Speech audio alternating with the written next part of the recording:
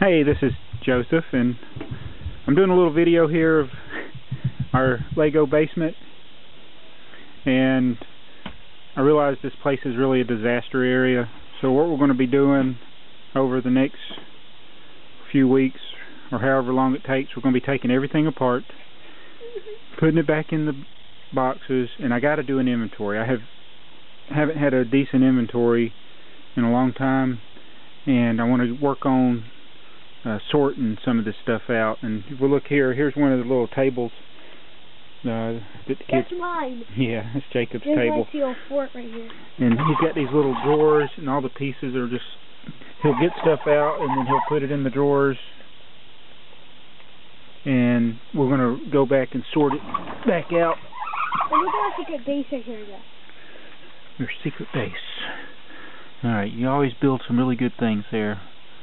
I don't know what's going on. Get a jail for the bad guys there, and okay. some vehicles and stuff. It's very cool. So none of this stuff is organized. We got these containers. Got boxes. A lot of this over here is empty boxes. There's the tower bridge. I got an actual photo I took of that when I went over there. Yeah. But we're going to take that apart. We're going to take that apart too. I worked hard on it. Yeah. Oh no. What? Those red base plates are not Lego pieces. I know, Dad. Those are only red base plates. That's right. Alright, and we got... and here are the remains of the satellite of Lego. Oh, you took the satellite of Lego apart. I didn't take it apart. But we're going to take all these houses and all the modular buildings apart and all that junk over there because this basement is not organized. And it's not Lego space. And I may do some little videos about how to organize and how not to organize. Well, you already did the video how not to organize. Yeah, this is how not to do it. Alright, I'm going to give an example of how not to sort. What I used to do, so if I got a lot I bought off of eBay or got at a yard sale or something, I'd take it home and I'd sort it, and I had these containers like this that I had labeled like black, red, all the primary colors of Lego, and then I'd sort them by color. And so then I'd have a box like this filled with black pieces, for instance. But let's say you're looking for a particular piece. Oh my goodness, black is probably the hardest to go in there and find the piece. And so what I need to do, come up with a better way of organizing these. And I had at one time sorted them by the type.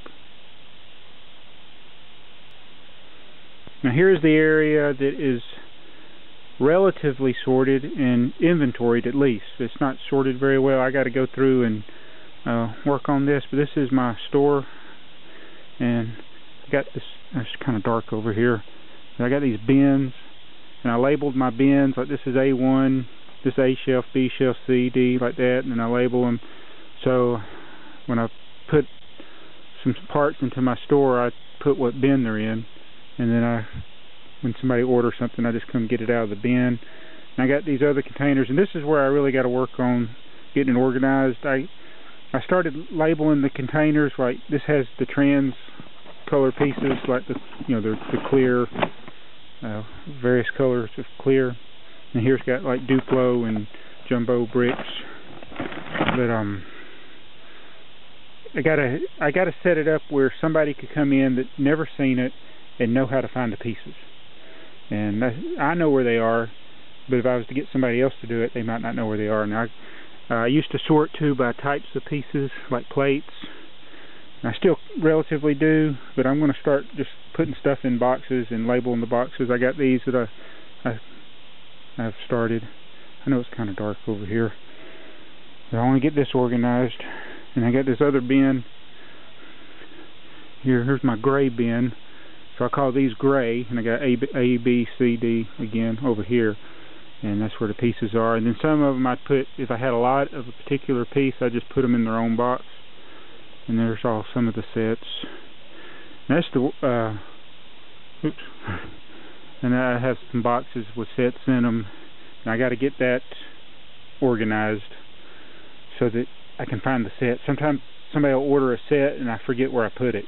It takes me a couple hours. Well, it don't take a couple hours. It takes me a little while to figure out where I put it. And then here's like some of my used sets. I put the set number on the box, and some of these I can just ship right away in the box like that.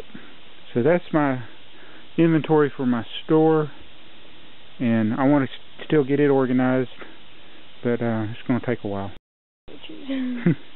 Alright, here's some of the modular buildings that they made mini modulars. Here's the mini modular, and there's the original. It's the, I forgot what that one was called. Me too. Oh, the blue, Marketplace or something. I can't remember. What it is. The box is over there somewhere.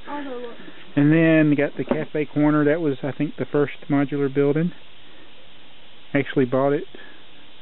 Right, you know, if you buy this new from somebody on eBay or something, it's going to be over $1,000 usually. I bought it on. I bought it on sale from Lego when they originally made it. And then here's the Green Grocer.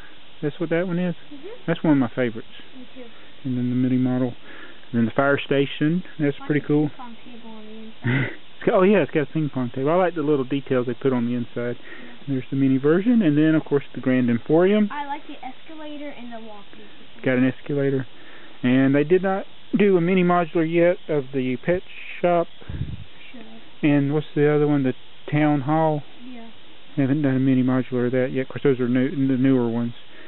So we're going to be taking all these apart, and they've been down here for a while.